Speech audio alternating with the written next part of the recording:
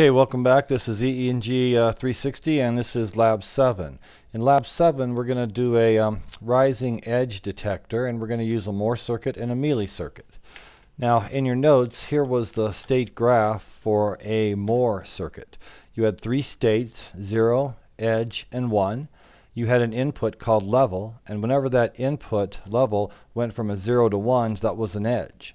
So when it went to 1, we were going to go into the edge state, and we're going to output a tick.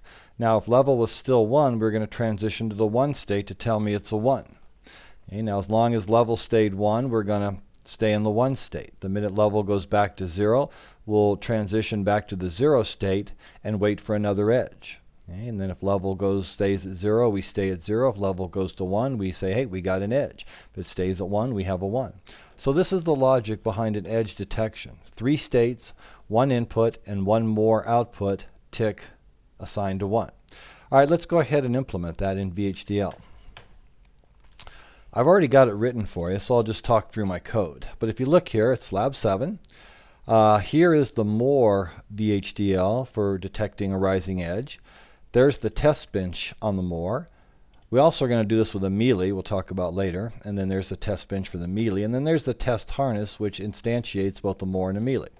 All right, so first of all, let's just take a look at our Moore circuit. Okay?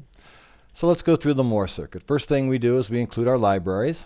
Okay? We're not doing any addition, so we don't need numeric standard all. Then we do the entity. All right, well, what things are going into the circuit? Well, it's a synchronous circuit, so you're going to need a clock. You're going to reset it back to the state 0. The level is the input, and that's where you're looking to detect an edge. And then tick is an output that says, hey, I found an edge. All right, so there's your entity right there. Okay.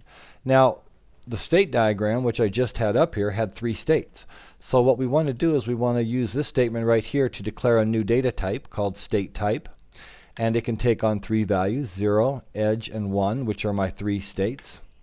And then I want to create an instance of that type for my state reg and my next state, because I want to know what my current state is, and then I want to know what the next state is. Well, what type are those 2 signals? They're of type state type, where I just created that right here. Okay. Then the first thing you do in your begin in block of your architecture is the thing we've been doing all along. We take the next state and we assign it to the current state when I get a positive clock edge, and clock's equal to 1 now, because this guy will trip when I have both a positive and negative edge. If I AND it with this, it guarantees that this entire thing is a positive edge. Okay? So we have a process block here with a sensitivity list of clock and reset. Anytime we get a clock edge, we're going to come into here. Anytime we get a reset, we're going to come into here. But reset is asynchronous, so we got to check that one first. Got to check reset equal to 1 first. If reset's equal to 1, then we reset. Well, we've defined state 0 to be our reset state. So my current state is going to be 0. I'm just going to go where, no matter where I am. I could be in 0, edge, or 1. I'm going to go to 0. Okay, if it's not an asynchronous reset, then we check to see if it's a positive edge of a clock. If it's a positive edge of the clock, then I just take my next state and I move that over to my current state. Okay? So this really hasn't changed. I mean, if you go back and look at the last 10 programs, you always have this in. Well, you always have that in there in a synchronous finite state machine. All right, but what differs is you have to define next state. All right, well, what's next state? Well, you open up this guy. That also is a process block. Yeah, it also is a process block. And it's going to trigger on state reg whenever we change state reg. When do we change state reg? Well, that happens up here in the previous process block when we get a clock. Okay? So if state reg changes, then I have to say, well, where am I currently at? Let me figure out where I'm going to go. I know my current state. I need to figure out my next state. But the next state could also be a function of level. Where I go depends upon level. All right? So let's go back and bring our state diagram in here. I'm in state 0. If level is 0, level prime there, then I go back to 0 on the next clock. If level's a 1, I go to my edge state. All right, well, let's take a look at that in VHDL. So what I do is I do a case on my current state. Okay? I do a state reg. And then I say, well, if I'm in state 0, these are the rules for my next state. If I'm in state edge, these are the rules for my next state. And if I'm in state 1, these are the rules. Okay? Well, what did we say the rule was if I'm in state 0? Well, I look at my input level. If level is equal to 1, then what I do is I move to the next state. Let's make this a capital letter. I like making these guys capital. All right, we'll do that. Okay. And then I don't really have an else here, because really what you would think is you want to put an else here and you'd say state next equal to state 0. But what I did is I put this statement up here that says, okay, as a default, just stay where you are. And as a default, do not output tick. Okay? So I've already kind of implied the else part of that because I'm going to stay in state 0. All right, so then you come down to here and you say, well, let's see what happens when I'm in state edge. Well, first thing we want to do is output our more output. So we set tick equal to 1. Notice up here I set tick equal to 0. Now you're not going to get a pulse, right? 0 and 1, because what happens when you leave the process, it just takes a look at the last assignment statement. You know, so it's basically overriding this one. It's ignoring this because values don't get changed until you leave the process. All right. So then you have to look at level. And let's see, we're in state edge, and what does level say? Let's go back and look at our state graph. We're in state edge. If level is equal to 1, I go to state 1. If level is equal to 0, I go back to 0. All right, so I'm either going to go to 0 or 1 depending on level. And that's what I've got here. If level is equal to 1, my next state is 1. Let's make this capital. Okay. And then if level is equal to 0, I come down to here, and my next state would be 0. Okay. Well, what about if I'm in state 1? Well, let's go back and look at the state graph. If I'm in state 1, if level stays at a 1, I stay there. If level goes to a 0, I transition back to 0. All right. Well, I check level equal to 0, and I say my next state is 0. I like making these caps just because they stand out. Okay. Now, I don't need to do an else here because an else says stay in state 1, and I've done that by this statement up here as soon as I enter the process block. Okay, stay where you are. So it's kind of a default.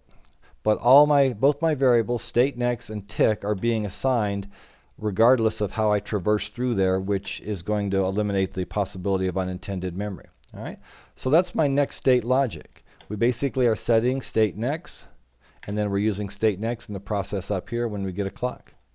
Okay, and then we had that state type 0 edge 1. All right, well, there's one thing left to do here, and no, actually there's not, because what we did in our next state logic is we actually combined our next state logic with our output logic. So at this point, we're good. So let's go over here and click More Rising Edge. Make sure we saved it. Behavior check syntax. And let's do the test bench. Okay. And let's see, test bench looks like it's good. You can always rerun it if you're not certain. And then make sure test bench more is selected, simulate behavior model. And PC is running real slow, so we'll see what happens here. Oh, there it is. Yeah, so let's see, what do? We kind of shrink down, get some nice real estate on here so your teachers got bad eyesight can see what's going on. And there we go. Up above here is my clock. I have a reset, and then I have my level. Notice my level comes along and it goes high right here. And then on the next clock, I actually output a tick because it's a synchronous circuit. It's more outputs change on the clock edge. Okay, they change when you transition to states. Okay, and then level stays high, okay, but my tick only lasts for one clock, just when the edge occurred. Okay, and then level goes low for a few clocks, and then level goes high, and then on the next clock edge, a positive edge, we get another tick, and then it goes low. So we only output tick one time when we're in the edge state. Now, what would be really nice is if we could see our state variable. Remember our state variables? Because all we're seeing is clock reset level tick. Well, we're seeing the variables of the test bench file. But what would really be nice if I could see the value of these guys right here. But see, they're not inputs or outputs. So how do you get those on your timing diagram? Well, you can do that. There's a way to do that. And I'll show you. So what we can do here is notice, I've got test bench more. I've got U1. Where did U1 come from? Now let's go back and look at that. In the test bench file, I instantiated a component and I gave it a name of U1. All right, so there's my U1. Okay. So what I can do here is I can right click on U1 and I can say add to wave. And it added all the variables of that component, all the variables in the entity, plus all the signals, state reg and state next. But you notice I map clock to TB clock, so I don't need that one because they're the same signals. Reset is the same thing as TB. This is why I prefix test bench with TB, so I can distinguish. Level and TB level got connected together in the instantiation and so forth. So I can really come down here and get rid of all these guys and delete that. Okay.